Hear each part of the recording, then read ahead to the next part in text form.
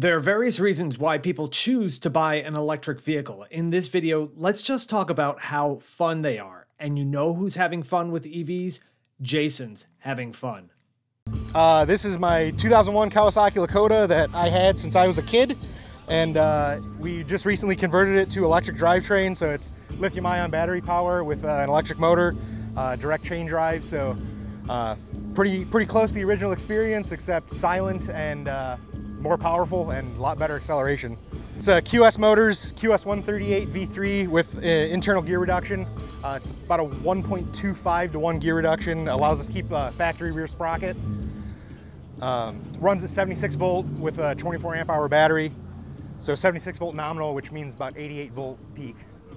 And yeah, it'll do about 35 miles an hour on the top end, but I mostly go tighter off-road stuff, so we don't really need a lot of speed. And it's great for tight trails, rock climbing, mud, things like that. It's just an absolute blast. So it has an external charger, plugs right into your normal 120 volt outlet. It'll recharge this in just over an hour from dead. So it's about an hour and a half from zero.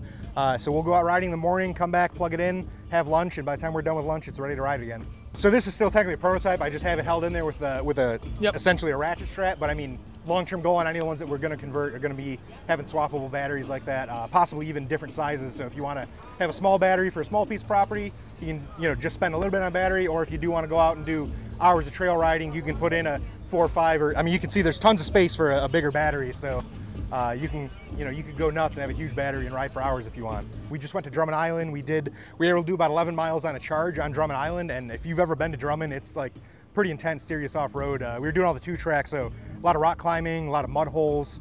I mean, we averaged about 7 miles an hour. So it's, you're crawling for a lot of it. It's not very fast at all. And that was our first real test, apart from just riding around in, yards and smaller pieces of property. And I was blown away with how well it went. So decided to try and get some other people involved because we just want to share the fun. I got into Tesla shortly after they had started. I actually remember a guy, when I first saw it, he was talking about running the 4th mile in his Tesla, and I've always been into drag racing. When I realized he was saying 4th mile instead of quarter mile, I was like, all right, this is clearly opening up a whole new market.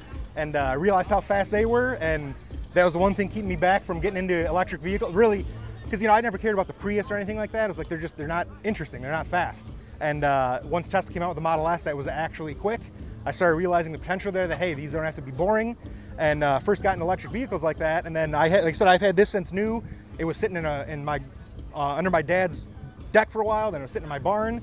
And I finally started to realize, hey, they're starting to get these motors out there, starting to have more controllers available. The parts started to come available to actually build an electric 4-wheeler that I don't know how long I've been thinking about it for, but the opportunity arose. So I finally pulled the trigger, bought the parts, and the actual conversion itself didn't take long. And well, I mean, once we rode it, we just fell in love, and yeah. So this was essentially a dead off-road vehicle, and you put life back into it. Exactly. Yeah, it hadn't run for years, just out of disuse. It's just all the maintenance and everything, getting tired of the oil changes. It sat for a long time, so every time we'd use it, if we didn't put stabilizer in it, we'd have to clean out the fuel system and everything. And now with the battery in there, you leave it for 6 months, plug it back in, and you're good to go. There's just no maintenance, no upkeep. So this thing is absolutely, we use it nearly daily now. I'm using it for chores in the yard, just having fun in the yard with the kids and everything. And I mean, my daughter, my 4-year-old, won't ride on a gas 4-wheeler anymore. She hates the noise, it terrifies her. And now she loves these. So, I mean, the kids love that there's no noise. It's just all around beneficial, I'd say, And you mentioned the Tesla Model Y. I saw that coming in, yeah. And I was like, oh, I got to find out who's driving that. Yeah. Tell me a little bit about that. What do you do with and I'll get some videos of that. Yeah, so it's a Model Y Performance. We've got 18-inch BF Goodrich all-terrain KO2s on there with 1552 chicane wheels, I think 5 spokes. And other than that, it's stock. I put skid plates on it, and we've taken that off-road, stock height. We took that up to Drummond Island and did Fossil Ledges and Glen Cove Beach via the ORV route, obviously not 2-track, but the ORV route, and it was pretty gnarly. That's the most serious stuff we've been in with Tesla, and I mean, water crossings filled with wet rocks and going slow with off-road assist, and I didn't even notice any wheel slip.